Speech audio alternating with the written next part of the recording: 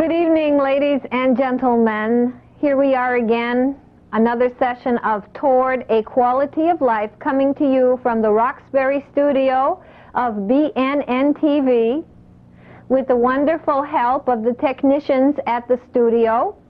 I'm here before you this evening. It is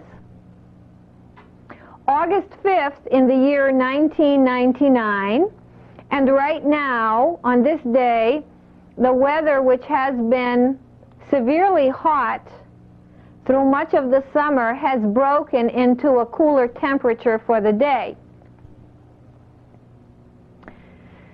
But unfortunately, it's no big wonder why the heat we are experiencing here and across other parts of the country, we are, by the way, in the Northeast, is so severe and so extreme and getting more extreme as the years go by. We've had excessive heat periods in recent years, and if you take the overall trends, the humidity factor is tending to become more and more extreme.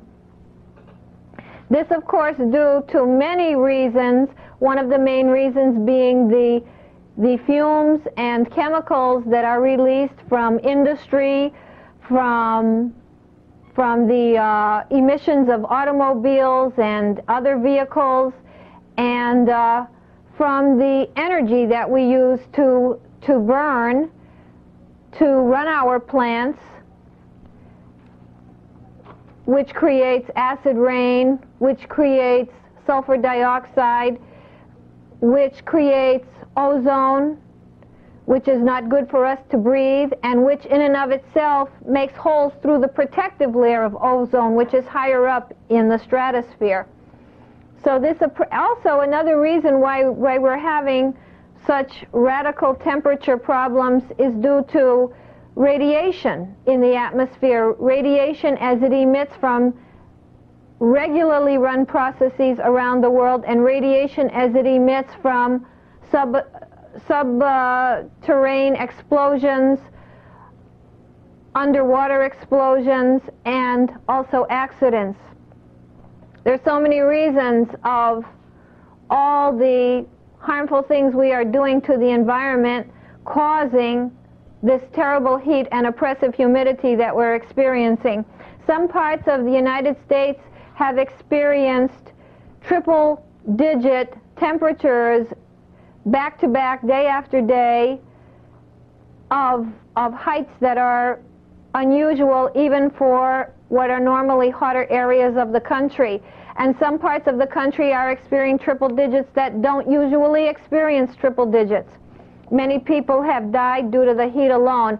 And I bring all this up just to ask you, when is it that we're going to wake up and understand that the alarm is going off, that the clock is saying the time is now, that we are in severe trouble with the environment? This is no joke. All the other things that we think about, the things that come to us over the media of television and the internet, the things that occupy our minds, such as celebrities and sex and sports, feeding ourselves and clothing ourselves and having fancy automobiles and just pretending, putting on air conditioning, which in and of itself has a detrimental effect to the ozone that protects us from the sun's ultraviolet rays, cannot go on forever. We cannot continue to build buildings that are hermetically sealed. We should be smart enough to know that we need natural ventilations, and we have to stop using energy, not only because energy is not forever available to us, believe it or not, but also mostly because using energy the way we do, fossil fuels and nuclear energy, ruins the world, and we ought to know better if we have any sort of intelligence at all. Just as much as we're having the heat, we could also have more and more severe levels of cold. And if you look at recent winters across certain parts of the United States, there have been brutally alarming levels of severe cold, such that you say, if it can push this far down, this time and this much further down the next time, what lies ahead for us in the future. Again, it's time to wake up. Why we aren't saying, why this is not on the minds and tongues of so many, instead of just wondering how we're going to get by the heat, how we're going to live through it, and how we're going to make ourselves most comfortable. This is not something that is going to come to a beneficent end. This is something that in and of itself has time running out, and change must be made immediately. Drought. Well, need I say drought? You should be scared. You should be alarmed. These are not just flukes of nature. These are things that can be shown to be being caused and effected mathematically, arithmetically, by the pollutants we're putting into the environment, by the way we're using the energy that we have, by the way we are synthesizing materials on this earth into unnatural elements that don't give us breath, and don't give us air, and don't give us life, and don't give us molecules generated in the traditionally regular way in the atmosphere, such that the seasons change gradually and come into being in this part of the country, or if not so gradually, in certain systemic traditional way in other parts of the world that we have known in any kind of recent history that we are aware of. If we can't know that it is the cataclysmic changes that we are perpetrating every day here and in China and in Russia and in Argentina and in Florida and in South America and in California and in Houston and in New York and in Hong Kong and in Tokyo and in Beijing, if we don't know that it's everything that's pouring into the environment, minute after minute as we sleep around the clock, that is causing the world to suffer to the degree that it is, and even more into the future, with a finite end to it, a finite circumstance, when shall we wake up? When shall we be the so-called alert and aware human beings that we think we are? And what about our skin? I hope you're checking very carefully how much the sun now burns the skin, even in the early part of the season. On a sunny day, you can easily feel the sun penetrating in ways that it has never penetrated before, and you'll notice that people will get burnt far more easily than they might ever have before. Of course, skin cancers are happening at a greater and greater rate, and now it's being told at the present time on television that sunblockers perhaps make people get more skin cancer because they stay out longer in the sun effectively. However, one should not even be using sunblockers. These are all kinds of chemicals that don't belong with human life. Plastics don't belong with human life. Synthetics don't belong with human life. Fossil fuels being burned don't belong with human life.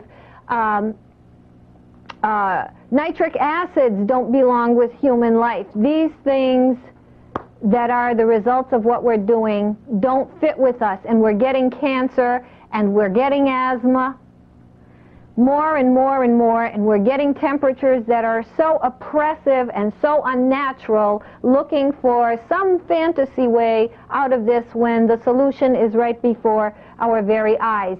Our eyesight is affected by the strength of the sun, both in the summer and in the winter.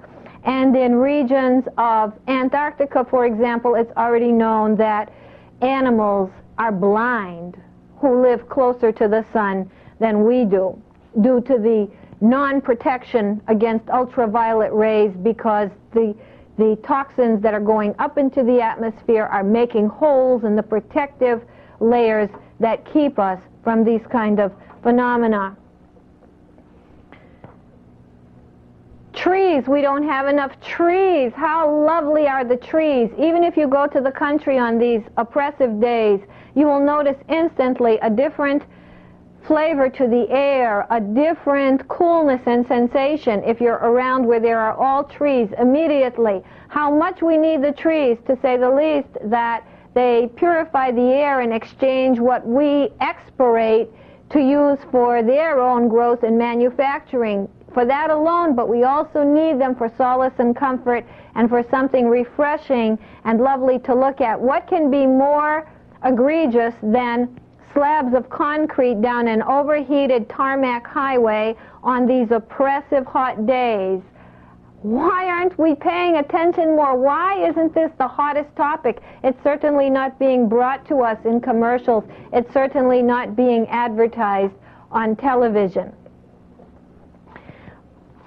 Look at the ways we're also ruining the environment that we're destroying with the use of fossil fuels just by digging for fossil fuels.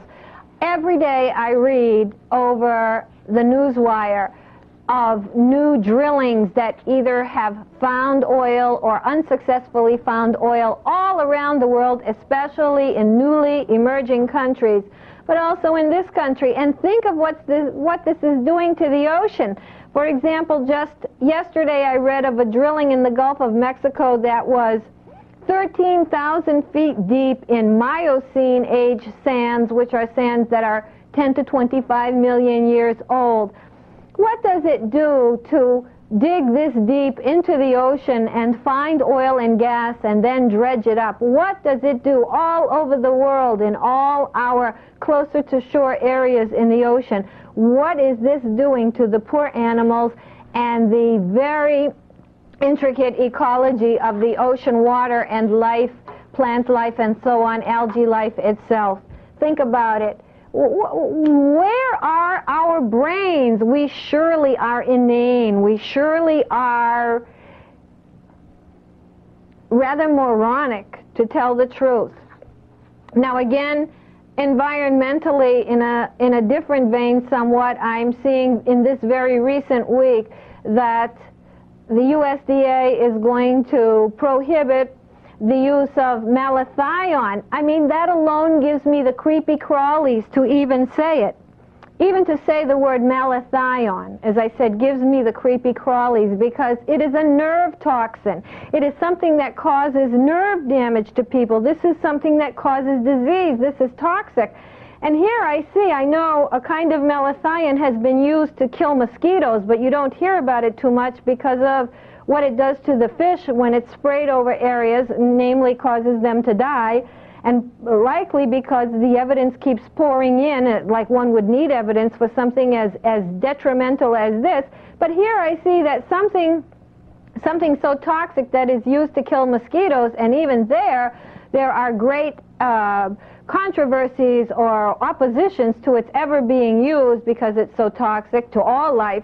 Here I see that it's being stopped, a kind of malathion, from being used on apples after it's been being used for a long time, that I'm biting into apples that are not organically grown, that have malathion sprayed on them, and that have, of course, in the ground accumulated malathion. This is a wonderful thought, and the cancer grows.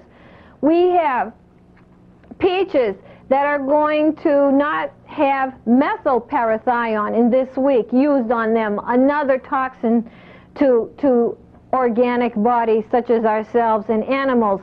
We have a chemical called azine phosmethyl that is not going to be used, and we have phosphates for storing corn and soybeans that is going to likely be prohibited from being used, all in this very week. But think of how much they have been used, and all this food being ingested, right down to the Kellogg's cornflake, with all these chemicals on them in these environments that are overheated and polluted and choking to boot. And we have the manufacture of plastics, polystyrene, polyurethane, which is so deadly to be inhaled and used in industrial capacities. We have polyethylenes. We have the plastic bags that we use and are choking us off. Those are kinds of things that don't belong with natural, organic, biologic life. They are antithetical to it. They are unlike it and don't match with it whatsoever. And all this plastic that we're accumulating, which suffocates life, that doesn't degrade for the most part. The rings around the beer bottle cans, all this plastic. I was in a retail store, and as people return things to the store, they just throw away the plastic, and the bins pile up with plastic bags, and then they just throw this away. Where is our sense? Where is our awareness? Where is our awareness about radioactive waste? Why are these things not on our very top agenda? If we don't have air to breathe, if we don't have life, if we don't have cancer-free situations, if we don't have freedom from neurological disorders and every other adversity that we are visiting upon our very own self when we have such a beautiful nature, if we just respect it and treat it like it should be treated,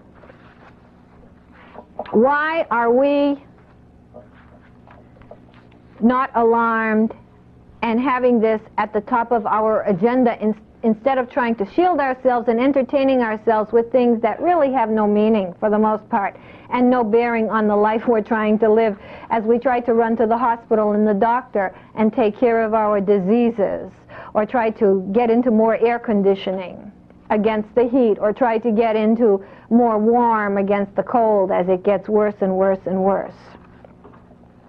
Radioactive waste. How dare we accumulate more radioactive waste? How dare we even begin to listen to somebody say nuclear energy is a good thing because it's a clean fuel? How dare we, when we have radioactive waste for which there is no place to put it, period, which absolutely corrodes through everything over time, and which absolutely corrodes through human life and destroys it, or any life for that matter.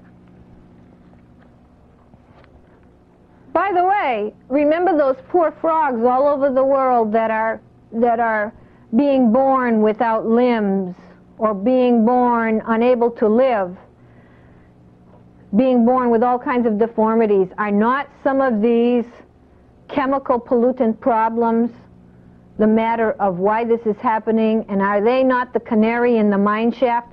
Aren't the children at Children's Hospital, forgive me those of you who might have someone in that circumstance, are not the children bald with cancer, born with heart deformities at rates never before? Are they not a signal that we are awash in cancer, disease provoking, environment ruining, life destroying circumstances? Not to be alarmist, ladies and gentlemen, to be real.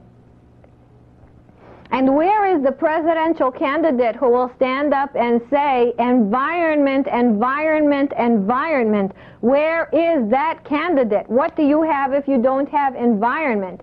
And where is all the industry which must get together en masse across the board and cooperatively work out how we're all going to concede for our own health and welfare, how the short run is no long run, and it cannot stand, and everybody is going to have to change habits together. This has to be worked on together. It is our only priority. For one individual or a few individuals working with their own organic reusable bags, or no bags at all, better yet, with bulk food, with non-cartonized food, with organic food. Just a few individuals or not driving cars, just a few individuals is not enough. We need everybody, because one person doing it can't be so inconvenienced to try to live when everyone around has the advantages, the momentary advantages of technology and energy-consuming kinds of machines and mechanisms to work with, and ways of doing vast harvesting with potent chemicals and so on. Other people then who on a small scale want to do the right thing aren't able to survive in a normally competitive way, not just to compete, but just to even stay alive and hold one's own. It has to be done across the board so that we're all conceding the same way, and thereby can work on this problem together and not have it be a personal disadvantage to any one or two of us. And why is the money flocking to one presidential potential candidate, flocking without even barely being asked? Why is that money running towards a certain individual? And why aren't there big debates going on, or why are they not going to be set up for what kind of things are facing people squarely in the face that need to get done, that are alarming, and that need some sort of coordinated effort to be changed? Why instead are we hearing commercialized gimmicks about personal lives and the shine or charisma of people? And where are the stalwarts standing up to say, environment is in terrible condition? And what kind of battle are we in the midst of, where the struggle is really between, to a great degree, those that would like to change or know we need to change how we're doing things very fundamentally, versus those who want things to stay exactly the same, make more plastic bags, make more aluminum cans, make more automobiles, make automobiles that use more gas, explore more, try to find more gasoline underground, try to find more oil underground, continue to throw any kind of materials into the atmosphere, choking off life, continue to throw any kind of heated water into the oceans and ponds and other kinds of chemicals, continue to cause habitats for natural life to be chopped down, and any kind of construction in any namby-pamby kind of way, continue to make this a sizzling hot, barren, choking, or severely freezing to a not humanly tenable point kind of planet. And corporations, as they exist, control everything, including the government in theory, to a great degree, by the finances that they supply and by the clout. When negotiations are done for various enterprises in this country regarding how we will have internet, how we will communicate via phone and other means, how we will have energy, what kind of energy, if any, it will be. It's not done coming to the table with government for what people need to live. Any people, rich people, poor people, in between people. It's not done with that in mind. It's done with competing forces in the market trying to get their products to have the most market entrenchment, and it's done between each other laterally. It's not done with the consuming, and I hate, that's not even who we are. We are not a consuming public. We are people out here. And we are not at that table, not because somebody is purposely shunning us, but because the power at the table is between the corporations. And the corporations control the air. They control what goes into that air. If you're asthmatic, if you're sitting in traffic with carbon monoxide hitting you, if you're going around with phosphates hitting your senses, detergents, chemical sprays that are under aerosol pressure, cleansers that are too harsh for the lungs, kinds of chemicals used in building and manufacturing, anywhere you may go around, you can almost get a new negative body sensation from smells every other block these days. All these things being manufactured and used all around, taking up everybody's airspace, everybody's clean, fresh, free air to breathe, cutting down the trees, using them as renewable, getting rid of old forests. That's not the way Mother Nature works. People that are corporations owning the air we breathe, corporations owning the food supply,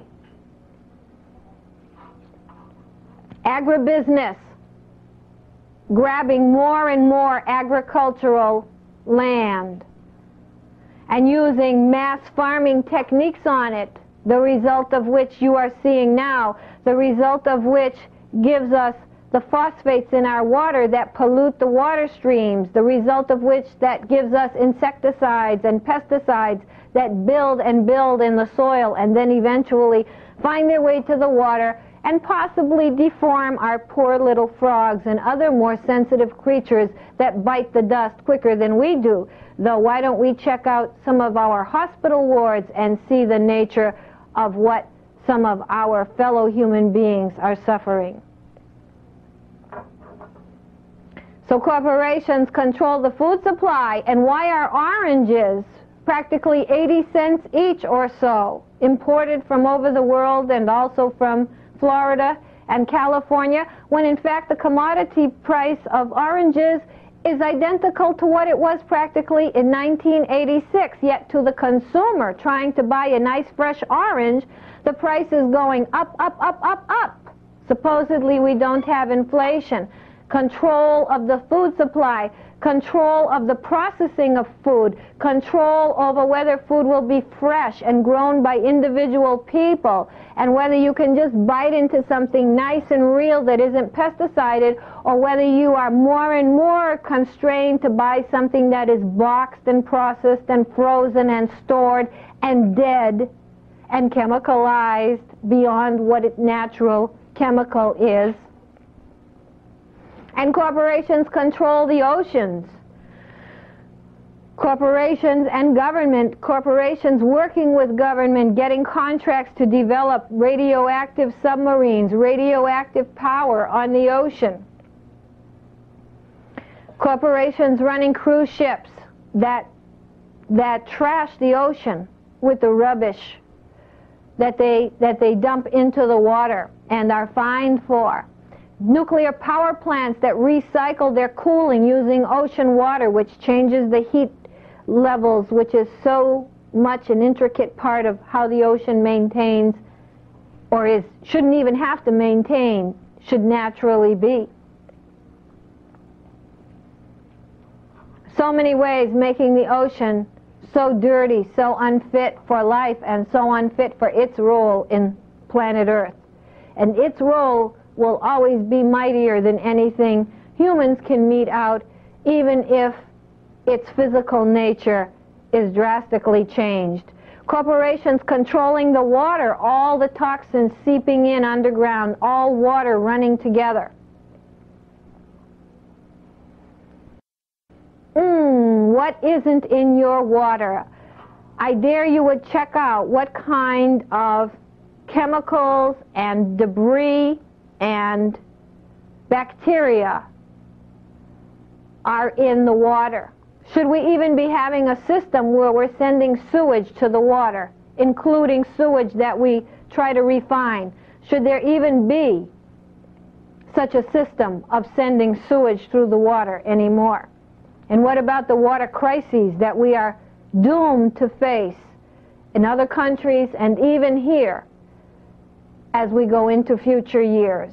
Water, the most precious commodity of the world. How would you even dare to put something not clean and pure into water? Something not naturally organic and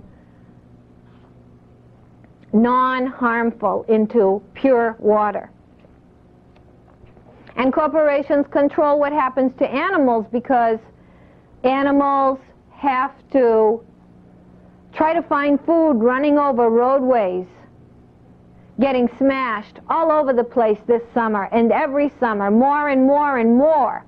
Smashed, smashed, smashed animals, mothers on their ways to babies. Bigger animals, you hear of development in the Amazon, in areas where humans should not even be treading, where natural dense growth should just be left alone.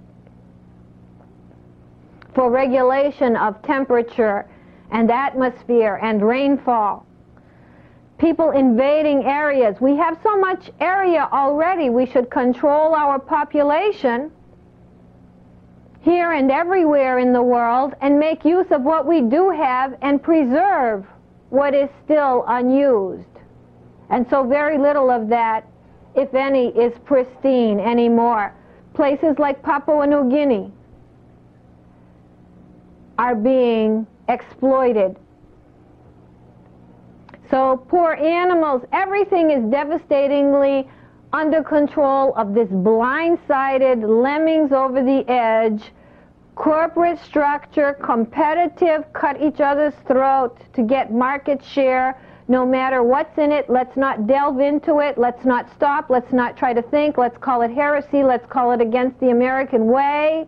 If we would dare to try to say, we've got to stop cutting down trees, we've got to stop burning fuels, we've got to stop building buildings the way we build them, we've got to change, we've got to stop using insecticides, we've got to stop chemical and aluminum production the way we know it, we've got to stop painting cans, we've got to stop having cartons that are plasticized, and all kinds of unnecessary things that are merely adding up to, in essence, a lower quality of life. And corporations control even the drugs that we are or aren't going to have in terms of medicinal purposes. For example, if medicines, so to speak, are purchased through HMOs in the pharmacy, through HMO memberships in the pharmacy, a person will pay approximately 1/3 as much for a medicine as a person will pay for that same medicine if purchased as not a member of an HMO, but just a private individual. Why should such a circumstance as that be able to exist? This point that I'm making changes somewhat from the pollution issue to an equity issue, but it illustrates again the corporate control that is inimical to people's health and welfare. And often, without rhyme or reason, if people were the ones at the table, if people, rich people, poor people, middle people, any people, were what the interests were about.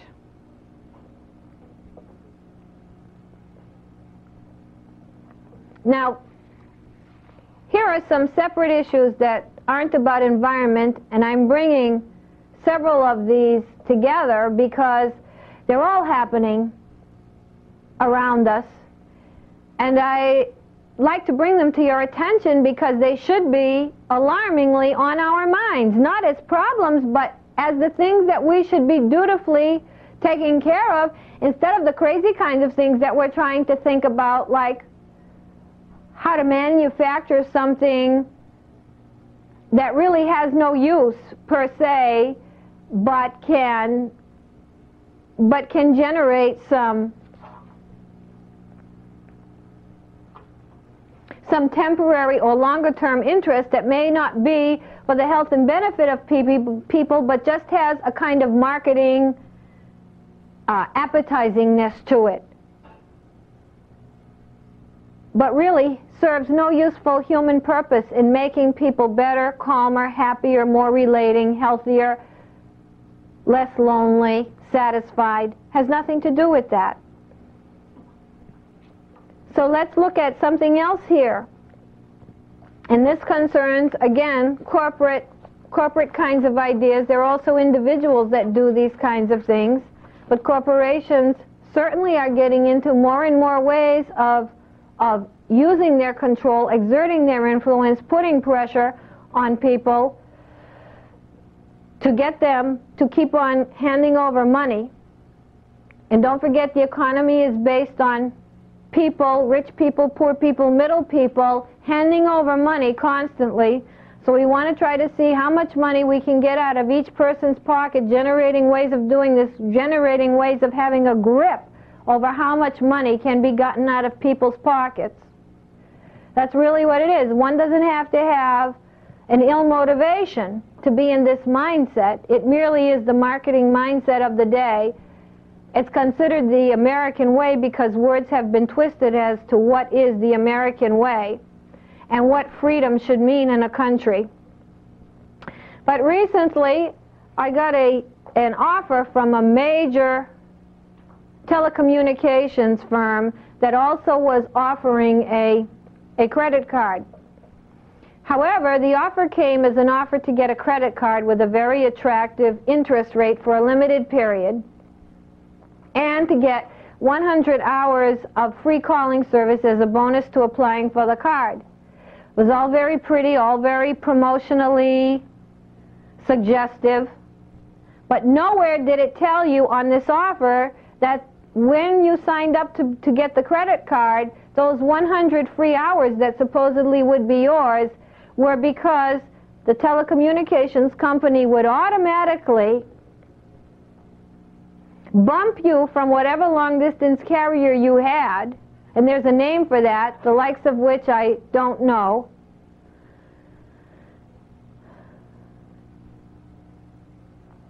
and then make you their long-distance, make themselves your long-distance carrier. Nowhere in the promotion was this noted, that you would be automatically switched by them into being their customer in their long distance. Another way to do the same thing that has been complained about for some years now, since all these new telecommunications companies have sprung up and are competing with each other. Another thing this credit card offer didn't tell you is that if you switched any balance transfers onto it, there would be a fee to do that, and nowhere was this mentioned. Think about the kinds of controls that are being exerted on people, that these kinds of things can be done to you by official institutions that are considered bona fide corporations, not giving you, and this is happening more and more, the plain facts, the pressure put on people to grab them, to hold them, to have sort of a one-sided relationship with how the commerce is going to proceed and how you are going to have to abide by this one-sided, we can't even call it relation, we call it connection, if you will. Association, if you will, not even association. Think about that. It's outrageous, the kind of things that are being pulled on people. Then there's another thing that I noticed some Republican candidates have brought up, which I've been quite interested in myself. New charges cropping up all the time on your long-distance telephone bills that are, quote-unquote, defended because they are mandated by the Federal Communications Commission, which apparently mandated them because Congress, not too long ago, put through some legislation that would allow the FCC to mandate these changes. And let's look at what some of these changes are that are cropping up on your phone bill. We've got a subscriber line charge that the locals charge people, the local telephone companies charge people so that, well, they charge the long-distance carriers $3.50 a single line, $6.07 two lines, and $9.20 for more lines. Let's see here. No, $6.07. You add one more line, and I don't know how the costs go up. Suddenly, there's a new cost for something that has been in existence and never cost anything for all these years. Now the locals who are trying to get into the long-distance business, and this is not to fault them against the long-distance carriers, are having battles, but the people at the table, when these things are being worked out and regulated and mandated, for you to pay, you the middle and upper and lower and rich and poor and in-between person, for you to pay, you're not on that. It's between the companies. The long-distance carriers are being charged to have access to the local companies.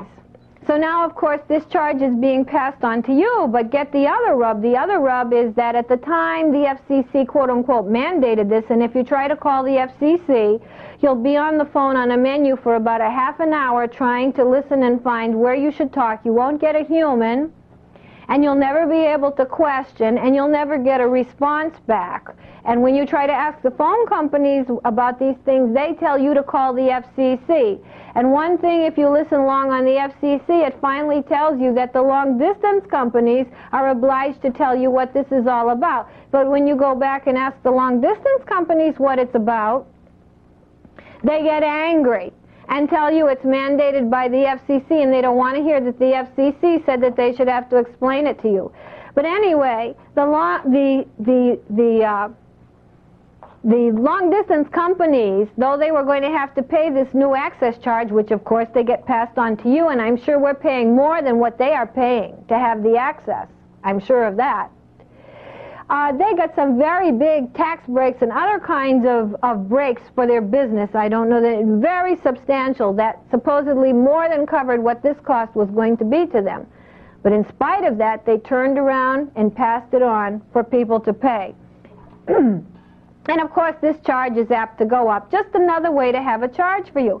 By the way, I heard recently, supposedly, that ATM usage is down, supposedly because people didn't like to pay the charges all the time. And this is what people need to do. They need to be more aware that you just don't keep paying. You just don't keep living with pollution. You just don't keep living with environments that are out of whack. You don't just keep feeling powerless. You don't just keep going with the flow. You think. You use your brain. You're a human. You use your brain. You have thoughts about these things. Another charge is called, these are all recent charges, universal services charge. And this, the front runner for the Democratic nomination at the present time happens to have been instrumental, I believe, in this charge, and I don't agree with it. This is not to say I'm not in agreement with the candidate. I am not in agreement, certainly, with this feature. This universal services is so that internet and other kinds of telecommunications kinds of equipment and infrastructure will be going out to the low-income and rural areas and to schools and libraries and so forth. And the companies are charged about 4%, and this is adjusted every quarter, which means it'll be going up. And we get charged for that 4.4 to 5.4% on our bills right now. By the way, these are new charges, and the country seems to be asleep and so busy, and I don't blame them. Who can keep up with all this stuff?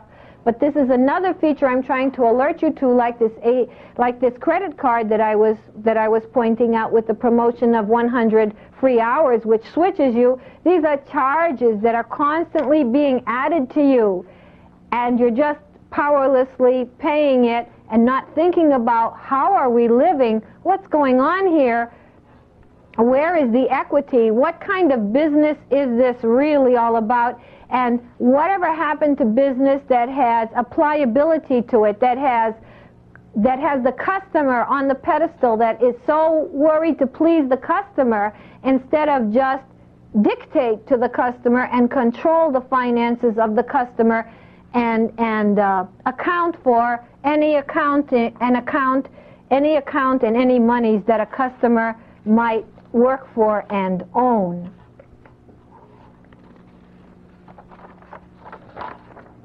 And then we come to our very own city of Boston. Oh, Boston. Boston, Boston, Boston. Boston with its parking tickets. Talk about quality of life. I'll tell you a story.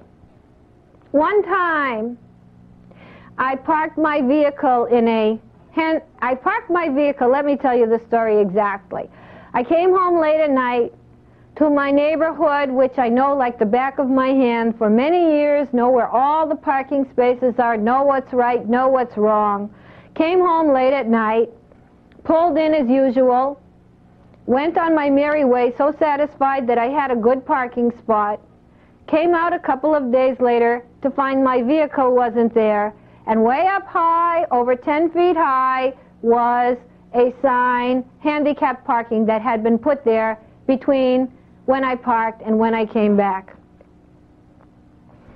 Of course I had tickets, of course I had the towing charge, and of course I tried to go to City Hall to contest it. But no one at City Hall through the plexiglass windows would hear of my dilemma, how someone who is very careful of where she parks her vehicle, who knows all the ins and outs, late at night would not be thinking to suddenly look up in the sky if there was some new sign there when the habit is to be doing this for years. Couldn't hear of it, couldn't imagine it. Had no mercy. And so I paid an enormous bill, and it broke my heart. I called officials in the city government, I called different departments, and nowhere could I get relief. This was just one of many horror stories that we can hear. It's also very curious, whether we're in the city of Boston or anywhere, why we should have such stiff penalties for an infraction, so to speak, which it really isn't, of not having a quarter in a meter. Should there even be a punishment? And even though there shouldn't, does the punishment fit the crime? And are not, as a behavior medicine specialist, with which I am, how many people get seized in their heart, get stomach ulceration activity going on when they return to a vehicle to find that ticket, just trying to do their work as they go around the city of Boston? Should you be double parked or on a crosswalk or at a hydrant? That is logical, but the vast volume of tickets really don't have rhyme or reason, and I'm sure people would never feel as dismayed, generally speaking, getting a ticket at a fire hydrant, which most people would never park at, or a handicapped, as they would getting a ticket at a meter. It's a sad story indeed, and it does a lot of harm to people. And recently we had parking fees go up. It was barely mentioned. And I thought it was something that was merely being toyed with, but lo and behold, I have a ticket here, and I see that the fees have gone up by $5, $10. Meter fee unpaid is now $25. A loading zone is now $30.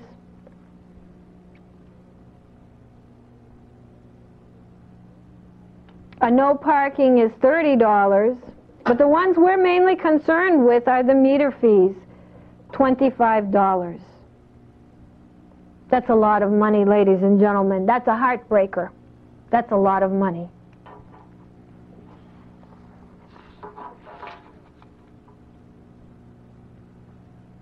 It's not working for people or with people. It's working against people. The point being that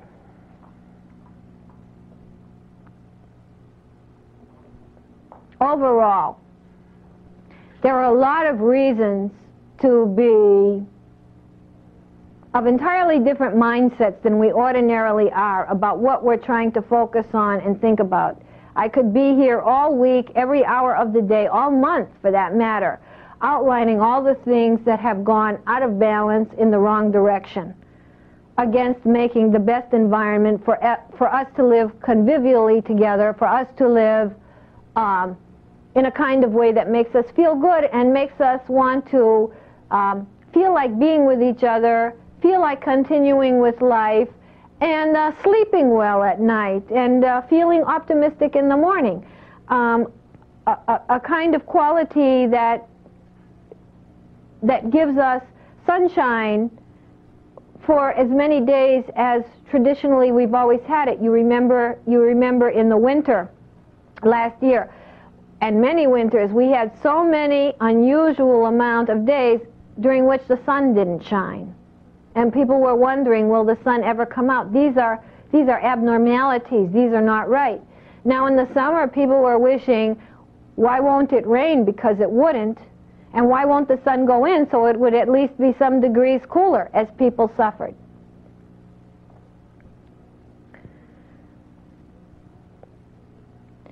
So many things about just the basics of what life should be like, the long lines at the grocery stores, the hugeness of retail making bigger and bigger setups in which you have to maneuver instead of nice one-to-one smaller relationships where goods and services are provided in spaces categorical to what they are, instead of just massively put out for more anonymity and monotony and imperviousness and impersonality to the life that we're living, just passing each other, not knowing each other. We could go on and on that the ways we're living are just not good, to say that they don't make a heck of a lot of sense. And we've got to think of not only how our money is being spent, but why it's being spent and what causes are coming out of the way the enterprise, the energy, and the workness of people is being spent. It's not being spent truly productively, and it's not being spent truly rationally, and it's not being spent in a way that affirms life and gives hope. And of course, we know all the things that are going on around us that show how stressed, angry, and without hope people are much of the time.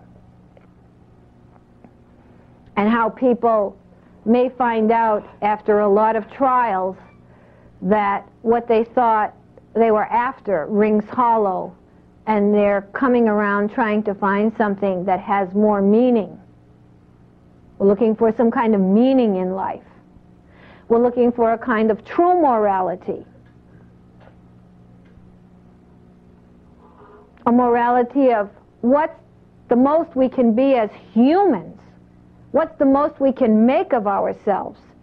Can we aspire and attain some kind of nobility in our personalities, in our cause and effects of who we are, what we bring about, what we create, how we live? And there's a lot of people, including the ones that are poorly understood and certainly not largely represented in the media, except as odd side stories, curiosities. There are a lot of people, and there are a lot of young people that are angry. There are a lot of people, including myself, who do not like where life is going, who reject where life is going, who don't have to drop out and be completely antithetical to where life is, who are products of this commercial experience and to some degree incorporate that and like it, but who know that things are fundamentally not right and not the way they should be, and that consensus think and brainwashing and unidimensional programmed respondings in living rather than really living and thinking for oneself and trying to do something that's human without taking courses in it or going to special places to feel spiritual as a side part of what one's existence is, that the natural fabric of life should be and could be altogether different, and that is where life properly is meant to go. For those persons who like religion, I don't think that going up to heaven and meeting St. Peter or meeting God, however one would like to characterize it, and telling God that one had a very successful IPO in 1997 and increased one's wealth fivefold and took away market share to a certain percent from another company. I don't think, for those that are religious, that's going to be the kind of net result that we'll have to show. And I'd like to see ourselves, if one is religious, which I am not, explaining why the earth is destroyed, why the trees die, why the fish die, why the water temperatures are changing, why the kids are being born with cancer, heart disease, why kids are getting asthma, why we're poisoning our fields and our crops, why we eat food with poison on it, why we put animals in laboratories, why we drill holes in their brains.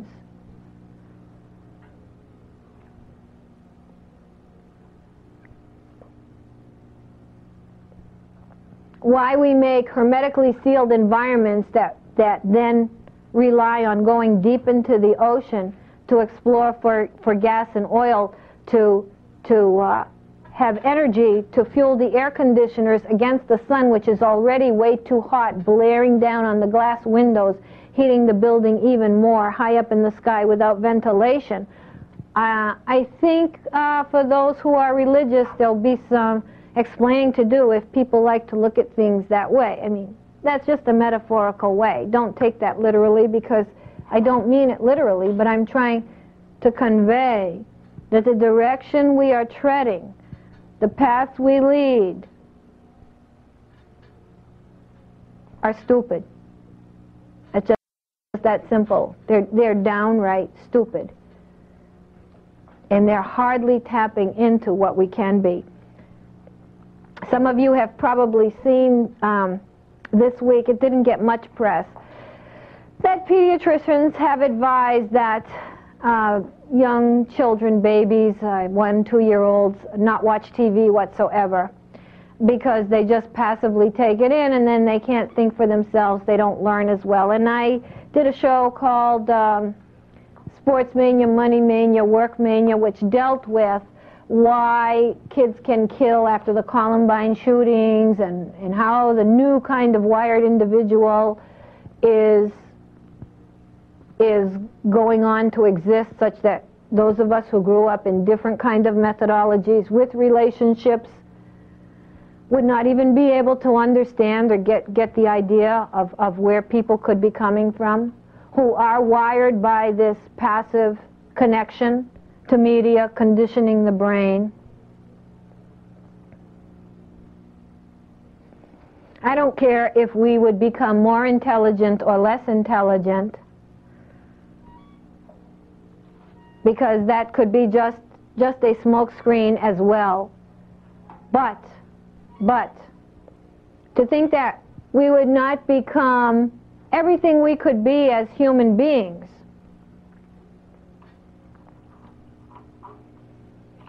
and fulfill our lives to go to our hearts, to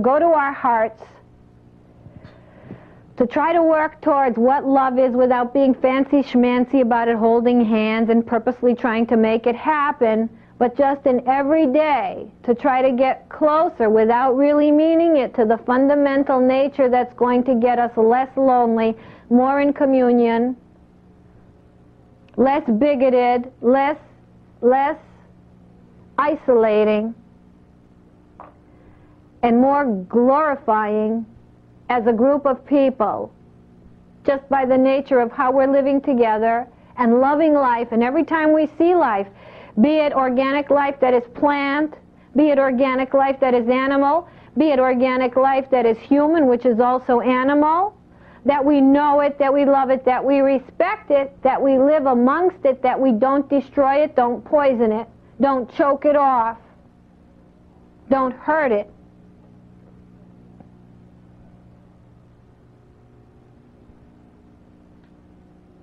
Where is life going?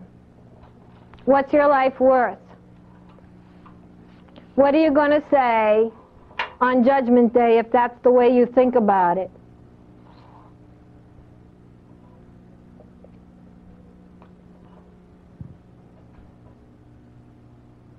What are you going to say when you say that I invented polyvinyl chloride, and polyvinyl chloride caused a lot of harm to Mother Earth? I say, bow down to Mother Earth. I say, wake up. I say, here's a big clock, and the time is now.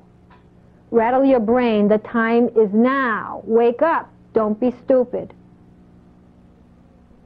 Make sense. Have meaning. Good night. Godspeed, so to speak. Please tune in again. Thanks for watching.